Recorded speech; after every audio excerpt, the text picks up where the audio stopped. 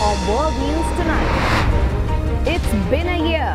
The war in Ukraine enters its second year as the UN votes to immediately end the war. Rising shortage. British supermarkets limit purchases of fresh vegetables and fruits as inflation continues to rise. Gaza bombarded. Israel keeps attacking Gaza strips as Hamas extremists increase resistance. And Bolivian extravaganza. Carnival dancers clad in colorful costumes dominate the streets of a rural Bolivia.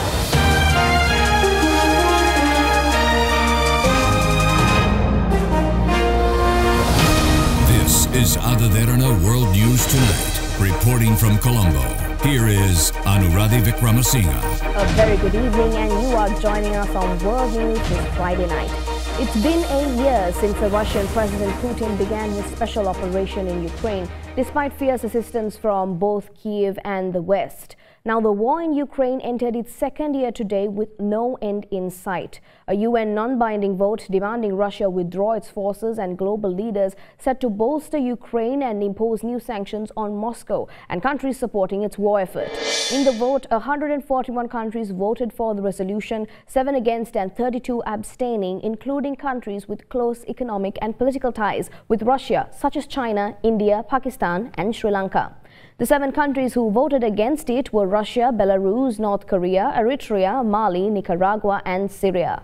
The UN motion in New York called for immediate peace and reaffirmed support for Ukraine's sovereignty and territorial integrity, rejecting any Russian claims to the parts of the country it occupies. In September, MPs in Moscow voted to illegally annex 4 regions of Ukraine. The UN also demanded that the Russian Federation immediately, completely and unconditionally withdraw all of its military forces from the territory of Ukraine within its internationally recognized borders, and called for a cessation of hostilities. Before the sun was even up, Russian forces started attacking Ukraine from 3 sides. Explosions rang across the country, including the capital, Kyiv. Tens of thousands of civilians fled their homes, heading west. Специальной военной операции. The offensive started hours after Russian President Vladimir Putin declared what he called a special military operation, saying the aim was to protect people from abuse and to, quote, denazify and demilitarize the regime. Moscow also targeted the southern city of Odessa and blockaded its port on the Black Sea to try to cut Ukraine off from crucial food supplies. Attacking from the south, Russia seized the Kherson region near the Crimean Peninsula, which it had illegally annexed in 2014. Moscow expected Kyiv to fall within days. Instead, it encountered stiff resistance from Ukrainian fighters as its own troops exposed their unpreparedness. After weeks of fighting, Russian forces pulled back, leaving a trail of atrocities in their wake. Footage of bodies strewn around the small town of Bucha on the outskirts of Kyiv shocked the world. Ukraine's foreign minister called the massacre, quote, the most outrageous atrocity in the 21st century. Then, in April, came a Russian missile strike on a train station in the eastern city of Kramatorsk, which killed over 50 civilians. This as President Putin ordered a fresh offensive to capture all of the Donbas region. The Azovstal steel plant in Mariupol, where a days-long siege took place, became a symbol of Ukrainian resistance. Over the summer, the tide started to change. Ukraine recaptured Snake Island near Odessa, easing the pressure on the southwestern front. In the weeks that followed, its forces launched a counteroffensive in the east with the help of Western-supplied weapons and drones. They ended up recapturing several cities in Donetsk province. In September, pro-Russian officials staged referendums on whether to separate occupied territories in the Donbas from Ukraine. The votes were widely described as a sham, but Moscow declared the annexation of Luhansk, Donetsk, Kherson and Zaporizhia nonetheless. In a major blow to Moscow, an explosion destroyed a part of a bridge linking Crimea to Russia. Moscow retaliated with a fresh offensive targeting Ukraine's energy infrastructure, a strategy they continue to use, resulting in millions facing frequent blackouts as winter approached. Then, in a major victory for Ukraine, it recaptured Kherson and parts of the Mykolaiv region, forcing Russian forces to fall back to the eastern side of the Dnipro River. The coming of the new year saw little change in the position of the front line. But on New Year's Day, a Ukrainian missile hit a building in Donetsk where Russian troops were staying, killing hundreds, according to Ukraine, and embarrassing Moscow. 2 weeks later, a stray Russian missile leveled an apartment block in Dnipro, killing over 40 people and leaving around 400 homeless. As the one-year anniversary of the start of the war approached, Ukraine readied itself for a fresh Russian offensive. Much of the fighting in 2023 has centered around the city of Bakhmut. With scores said to be dying every day, it has become the stage for the bloodiest battle in this war. Now, China has called for a ceasefire between Ukraine and Russia and a gradual de-escalation of the situation that will pave the way for peace talks as part of a 12-point proposal to end the conflict.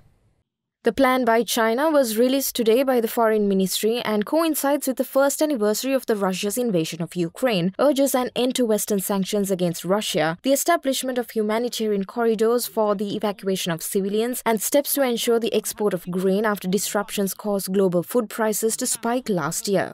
The proposal mainly elaborates on long-held Chinese positions, including that all countries' sovereignty, independence, and territorial integrity be effectively granted. The plan also called for an end to the Cold War mentality, which is Beijing's standard term for what it regards as global dominance by the United States and its interference in the other countries' affairs. Beijing, which claims to be neutral in the conflict, has a no-limits relationship with Russia and has refused to criticize Moscow's invasion of Ukraine or even refer to it as such. It has also accused the West of provoking the conflict and fanning the flames by providing Ukraine with arms. Beijing's top diplomat Wang Yi visited Moscow this week and pledged a deeper relationship between the countries, while Putin hailed new frontiers in ties with Beijing and signaled that China's leader Xi Jinping would visit Russia. The ambassador of the European Union to China, George Toledo, mentioned at the briefing in Beijing today that China had released a position paper, not a peace proposal, and the EU will study it.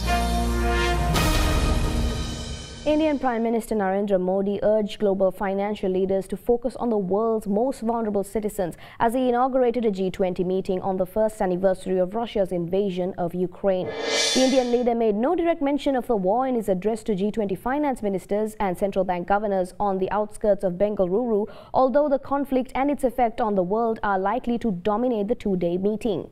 Modi said the COVID-19 pandemic and rising geopolitical tensions in different parts of the world had led to unsustainable debt levels in several countries, disruptions to global supply chains, and threats to food and energy security.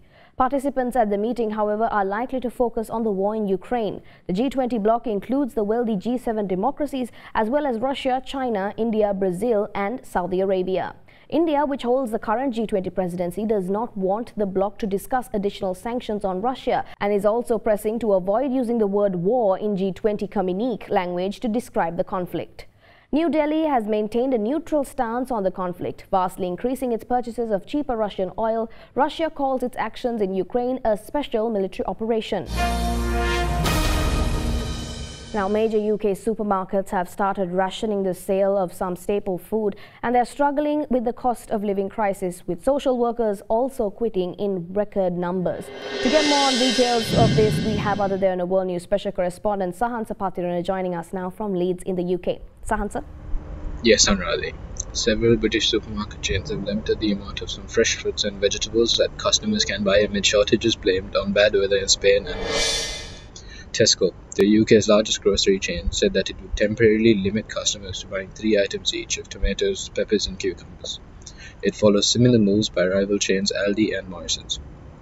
The empty shelves have become a political issue, with opponents of Britain's decision to leave the European Union blaming Brexit for the fruit and vegetable shortages. But industry analysts say the main culprit was bad weather hurting crop yields in Spain and Morocco, two of the UK's main suppliers of fresh produce in the winter. The rationing is another knock for British shoppers already grappling with record price rises, which have inflamed the worst cost of living crisis in decades. In the 4 weeks to January 22, the food price inflation hit 16.7%. That's its highest level since the data company started tracking the indicator in 2008. The British Retail Consortium, which represents all the big grocers, expects the supply disruption to last a few weeks. Back to you, Anuradhi. All right, thank you. That was Other Derana World News special correspondent Sahan Sapatirana reporting from Leeds in the UK. An 11-year-old girl in Cambodia has died from the country's first known human case of bird flu in 9 years. The Cambodian health minister warned that bird flu posed an especially high risk to children who might be having any contact with birds. Health workers in Cambodia disinfected a home in the country's south on Thursday after a girl who lived there died from so-called bird flu. It's the Southeast Asian nation's first known human infection of the H5N1 avian influenza since 2014, according to its Minister of Health in a statement. It said the 11-year-old from Pravang province was diagnosed with bird flu after falling sick with a high fever and cough on February 16, and that her condition worsened before she died on Wednesday. On Friday, authorities announced the girl's father had tested positive for H5N1 but was showing no symptoms. They're also testing others who had been in contact with the girl and warning Cambodians not to handle dead or sick animals and birds. Avian flu has ravaged farms around the world over the past year or so. It's led to the deaths of more than 200 million birds from either the disease or mass culls, the World Organization for Animal Health. A spillover to mammals has sparked more concern among experts recently, with hundreds of sea lions killed by bird flu across Peru since mid-January.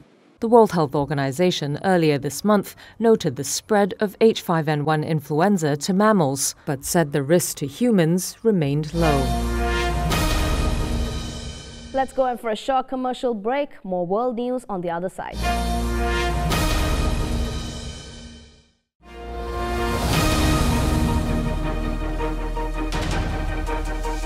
Welcome back. Now over in Washington, D.C., the Pentagon said South Korea and the U.S. held a tabletop exercise to prepare for a potential nuclear strike by North Korea.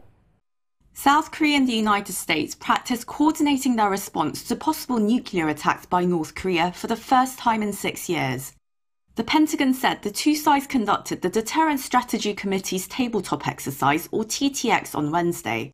The senior-level discussion-based drill was aimed at sharpening the allies' coordination and joint planning to strategize and execute nuclear deterrence. The drill came at a critical time for the allies, following North Korea's firing of an ICBM last Saturday.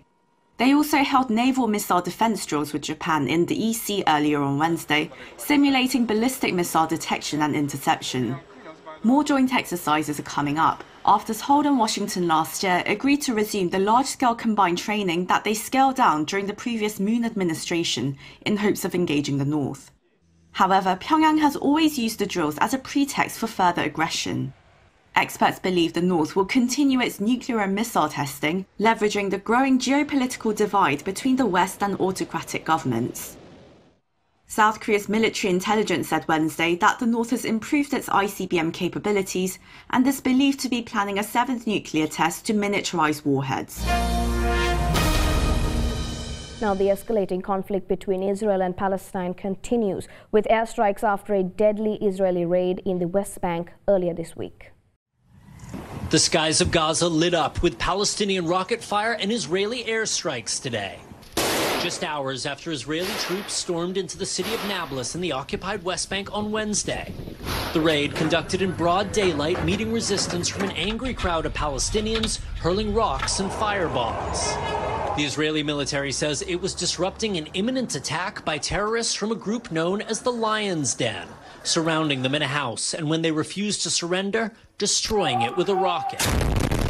11 Palestinians killed in the raid and hundreds more injured, according to the Palestinian Health Ministry. Several of the dead were militants, but others were civilians, the ministry says. This, the moment a Palestinian nurse realizes his own elderly father is among the dead. And Israel's military say they are investigating this video.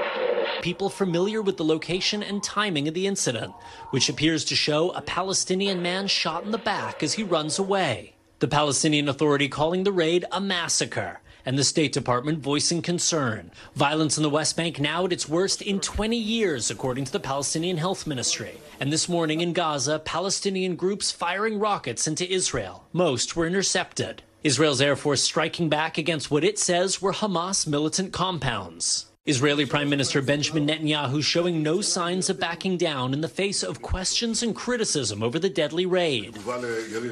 Hours after the airstrikes, Netanyahu giving new administrative powers over the West Bank to one of the most far-right members of his coalition government, and openly defying the Biden administration, this month approving Jewish settlements in the West Bank previously considered illegal even under Israel's own laws. Today, meeting with a delegation of Republican U.S. senators showing their support for Israel, led by Minority Leader Mitch McConnell.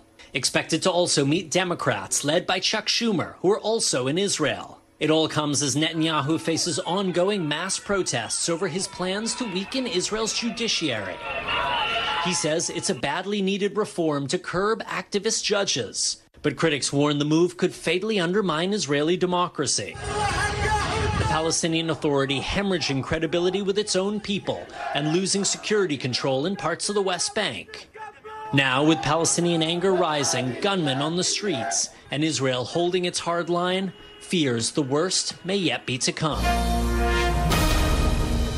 Alibaba Group Holdings Limited reported better than expected quarterly revenue, helped by its efforts to cut costs and China's easing of COVID-19 curbs. The e-commerce giant has weathered a weak economy in China, which only lifted its 3-year zero-COVID policy in December. Alibaba is feeling the benefits after China lifted health crisis lockdowns. The e-commerce titan beat forecasts in the third quarter. Net income surged 69%. Revenue rose 2% to almost $36 billion, even as overall retail sales in the country dropped. Consumer spending in China is now expected to stay weak for the first part of the year. However, analysts bet that people will gradually start to unleash savings built up during lockdowns. Alibaba also hopes to get relief from a regulatory crackdown. It's been in the spotlight since late 2020, when founder Jack Ma irked Beijing with a speech critical of watchdogs. Authorities subsequently cracked down on the country's whole tech sector. But Beijing is now keen to help revive stalling economic growth, and has signalled it will ease up on some of the measures. Now artificial intelligence is a new hope, amid global excitement over ChatGPT, the AI chatbot backed by Microsoft. Alibaba is currently testing its own rival product, though it faces competition from a bevy of local rivals, including Baidu and JD.com. Alibaba's US-traded shares jumped over 6% in pre-market trade following the results.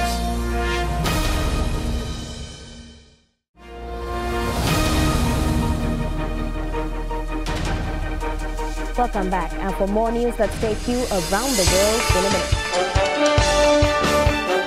Residents in the coastal regions of Brazil's Sao Paulo state are still reeling from a heavy rainstorm which has left at least 50 dead and forced upwards of 3,500 others out of their homes since February 19th, according to local authorities. Chinese President Xi Jinping and his wife Peng Liyuan met with Cambodian King Norodom Sihamoni and Queen Mother Norodom Sihanouk at the state guest house in Beijing, with both sides vowing to carry forward the deep traditional friendship between China and Cambodia. A monster U.S. winter storm pounded the northern plains and upper Midwest, killing a firefighter, knocking out power to more than 900,000 people and cancelling or delaying thousands of flights. A storage facility belonging to Mexico's state oil company Pemex exploded in eastern Mexico. The firm said in a statement 5 workers are missing and 3 are hospitalized following the fire at a storage facility in the town of Veracruz. A brown bear that lay almost perfectly preserved in the frozen wilds of eastern Siberia for 3,500 years has undergone a necropsy by a team of scientists after it was discovered by reindeer herders on a desolate island in the Arctic. Because it was found just east of the Bolshoi Etherkian River, it was named the Etherkian brown bear.